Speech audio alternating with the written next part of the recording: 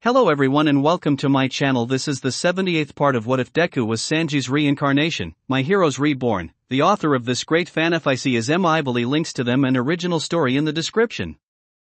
Chapter 78, Hibiki Now Knows. The Nomas were rounded up thankfully before they could regain consciousness. However, all of the classes of the students who were taken were in shock. Katsuki and Achiko were in the worst shape. But the class of 1A were also in bad shape. But still their classmate was taken in a surprise attack, not to mention it was their strongest classmate, which was horrible now that Katsuki remembered his past life, but still. Look. I know you're worried but he's still alive. Said Aiko. They didn't take the transceiver away from him, they knocked him out with knockout gas but he is alive, and safe-ish. What the fuck does that mean? Asked Katsuki. He and the rest of the ones kidnapped were left alone. Said Aiko, and Kurogiri and someone with Kurogiri left them alone. Why would they do that? Asked Momo. They outright said they were being used as bait. Said Aiko, don't know if they were aware I was there, but right now they're not completely safe, but they okay. You'll tell us if you have any news. Said Katsuki, who looked like he wanted to kill something. Of course I will. Don't worry. Any news, good or bad, I will inform you. Said Aiko. All of Class 1A looked unsure. I'm a snarky bitch, yes, but this is serious and you need to know. Said Aiko. Plus it would give them less of an incentive to run off and handle it themselves.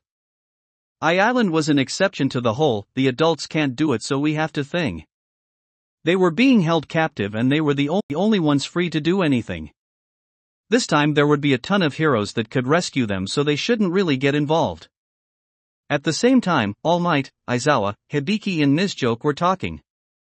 Aiko informed them of the situation with the 5 students. That they were still alive, they were technically safe at the moment, adept trapped in a room with no windows or doors. So they're trying luring someone. Said Mizuki, but who? All Might started to cough nervously. Seriously? Asked Mizuki. Izuku was All Might protege. Said Hibiki, so he was taken for that reason. The other 4 students were probably chosen at random. Said Aizawa, I'm sorry. It's fine. The most important thing to deal with is rescuing them. Said Mizuki. You're right. Said Hibiki. I plan to rescue them. Said All Might. None of them were all that surprised by his declaration. Plus sending you will get the kids from doing anything rash. Said Hibiki. I promised to keep them updated to make sure they didn't try to rescue him on their own, but I don't know how long it will last. Said Aiko. Aiko. Said Hibiki, if they ask for it do not give them his location. Yay.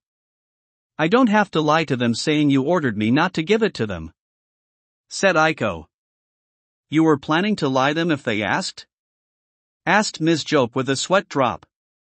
Hey, even I know that all but 3 of them would just get in the way. Said Aiko, but the fact that the 3 that wouldn't get in the way are 3 of the most invested, yeah, it's a bad combination. Hibiki sighed at his AI. She had a point, but still. I think that orchestra rave should accompany me. Said All Might. Hibiki looked at the number 1 hero, then at Aizawa, figuring it had something to do with his hero time. It's a good idea to have backup. Said Hibiki. Let's go. Said All Might. Already? Asked Mizuki, surprised. Your student is among those kidnapped. Said Aizawa. I know, but I didn't think that they would leave right now without a plan. Said Mizuki. We'll plan on the way there. Said All Might. Here. Said Hibiki, giving Mizuki an earpiece, it's your student, you need updates. He then took out 3 more earpieces and gave them Aizawa. Give there to the other students' teachers, this way Aiko can keep them updated as well. The armor arrived and Hibiki put it on. Let's go. Said All Might. Hibiki nodded and flew off after him. Spotlight Heroes. sighed Ms. Joke, rolling her eyes. Aizawa just nodded. Meanwhile, with All Might and Hibiki, the two landed on a rooftop and All Might reverted to his true form. Both of them knew that All Might needed to rest. Hibiki once again left his armor, knowing that he needed to talk along with resting. "There's something I need to tell you," said All Might. "You know why they were kidnapped, and it wasn't just being used for bait," said Hibiki. All Might nodded. "The original plan was to have young Midoriya to tell you, but it never even crossed my mind that something like this could happen," said All Might. "What are you hiding?" asked Hibiki. All Might took a breath. "Young Midoriya lied about being a late bloomer," said All Might. "What?" asked Hibiki. "That doesn't make any sense." "Oh, what the fuck?" yelled Aiko, who came to the wrong conclusion. All Might knew what conclusion she came up with. "Aiko, he's not the one who gave him the quirk," said All Might. "What are you talking about?" yelled Hibiki, horribly confused. "Damn it. Did I forgot something again?" "No, it's something discovered without you and never told you because I promised All Might I wouldn't tell unless you figured out I was hiding something big from you and you made me tell," said Aiko. "Oh," said Hibiki. "Wait, what?" "It involves the man who injured me," said All Might. "All right, lay it on me," said Hibiki. All Might explained everything about One for All and his quirk. "So wait, if he wasn't the who gave Izuku his quirk, who did?" said Hibiki. "Me," said All Might.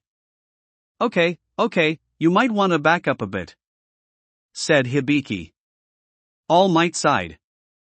"You see, All for One had a younger brother," said All Might.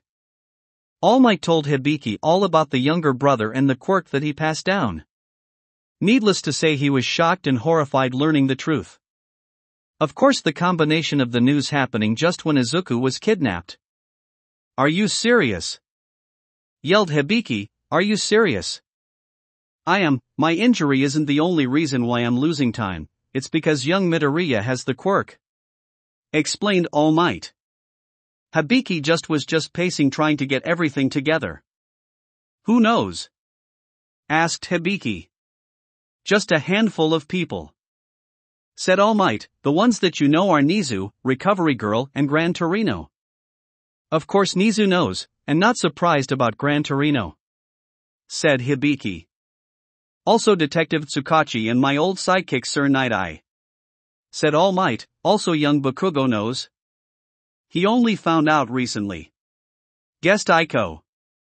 "Sort of," said All Might. "Young Midoriya gave him the basics before the USJ, but the night of the reassessment, he finally asked for confirmation for everything, Hibiki wasn't sure how to really react to this. After all, Izuku only just received the quirk, hadn't even had it for a year. Not to mention the dangerous villain, not the worst villain he had ever had to deal with in either life, but still a bad one. However, Aiko knew what to say. "You know, if All Might didn't do that, there is a chance that we wouldn't even know Izuku or Achiko," said Aiko. Hibiki was going to say something but then realized due to the way Izuku was treated, unless he somehow remembered his past life or the two of them had met somehow and he took Izuku under his wing, he would have doubted that Izuku would have passed the exam. "Okay, you have a point about Izuku, but what about Achiko?"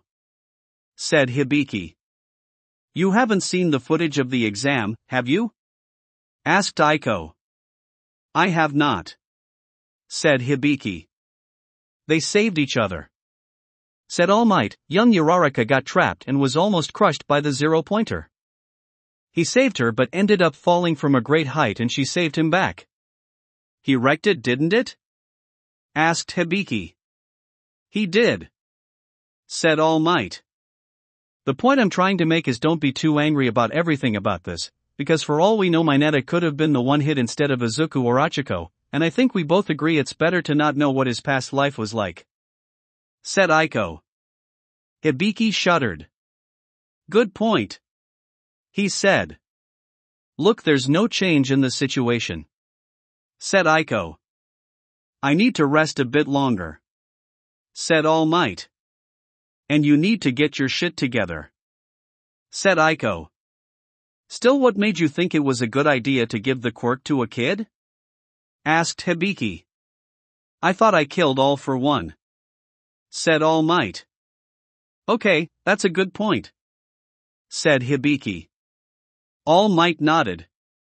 The two of them both rested either mentally or physically for the fight ahead. After all, it was clear that once they went to the rescue, All for One would be waiting for All Might. Back with Class 1A. Aizawa had just finished a phone call. "As you heard," said Aizawa, "there are other Nomu attacks like this one in other locations. As you all have received your licenses, has been decided that you're all going to all help out." "Will I get to fight them?" asked Katsuki. Aizawa groaned. "We'll see when you get there," muttered Aizawa. It was more than likely that he would be one of the ones to fight Inomu. Still, this was only just beginning. And thankfully there would be other heroes helping out. After all, this wasn't the only place that the Nomu were attacking. That will be it for this part. I hope everyone enjoyed. If you did, please leave a like and comment if you want part 79. If you want to hear more from me, subscribe. I hope to see you all in the next one.